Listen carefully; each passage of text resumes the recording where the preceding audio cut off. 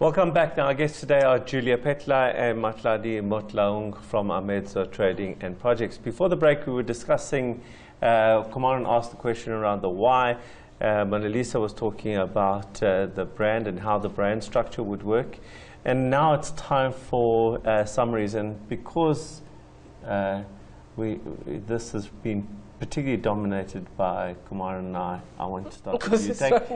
Take as much time as you want. It's not my industry, but so mine either. you guys have some exposure to it. So my branding advice is around what I think is going to be a contributing factor to the slow growth of your business. I think from a strategy perspective, in terms of aligning yourself with the partners, great stuff. I really give you props for that and understanding where you need to grow your strengths and exposure to the market. However, I'm concerned that in as much as you've done the research, you've done all of these things that led to the why and where the opportunities. And I'm almost concerned that it was the idea of let's build it and they will come.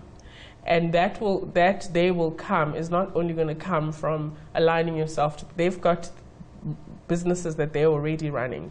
And in as much as they're mentoring you, you are not necessarily their business priority. Yes. So you need to understand that. Yeah. And secondly, I'm concerned that you're not spending enough time.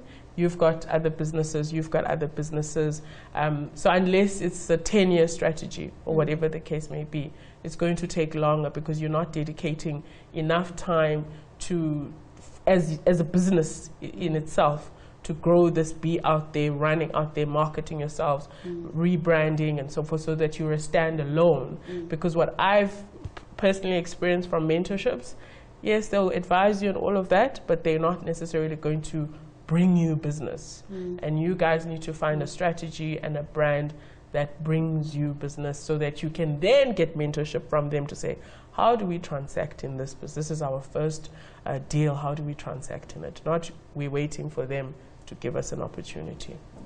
That's my advice. Great. Kumaran? It was clear to me that you guys are going into this because of an opportunity for the money and all of that, and that you identified that this would be lucrative. My concern is that you haven't really gotten into the real substance of your assumptions and research.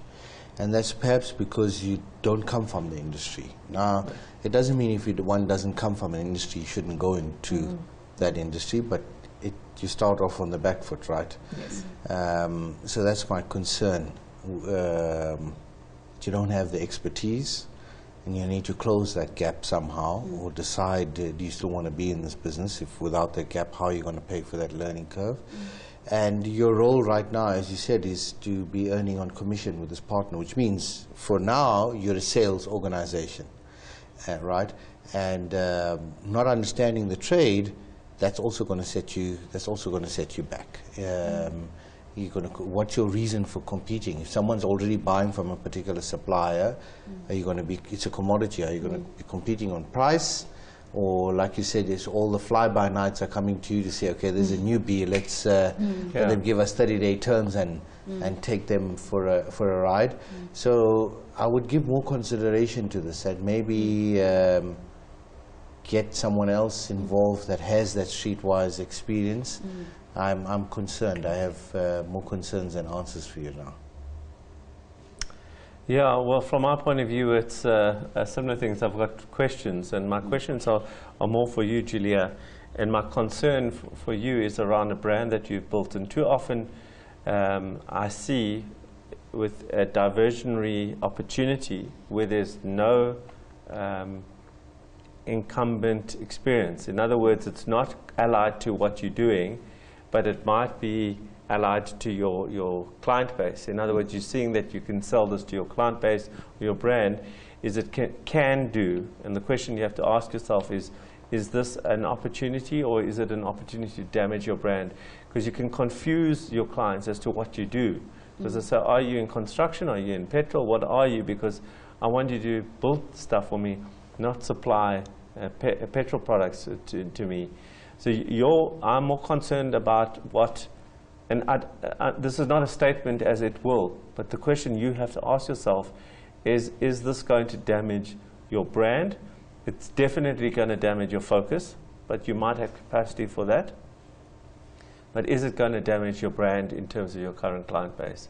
From your point of view, the question as well is that you have to ask yourself is that how long do you give yourself before this is just an experiment to see it, there's an opportunity, and how much time do you give yourself before you say it's not working? Okay.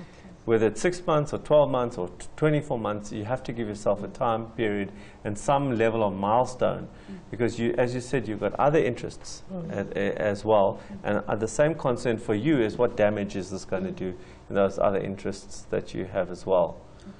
And then my final comment is around your partnership here, is that if you, I don't know what your personal situation is in terms of, have you been friends for long, do you understand each other's values or visions for this?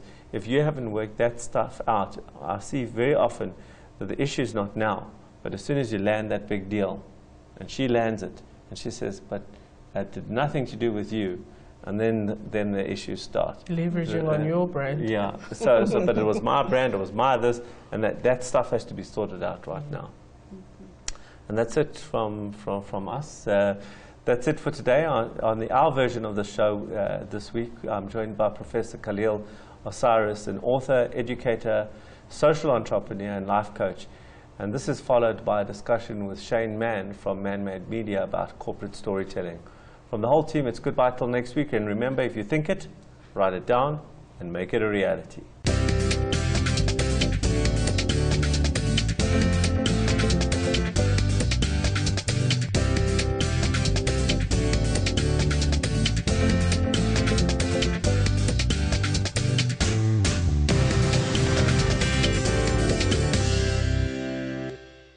The Courage to Grow is Business, the big small business show made possible by MTN Business, a new world of business.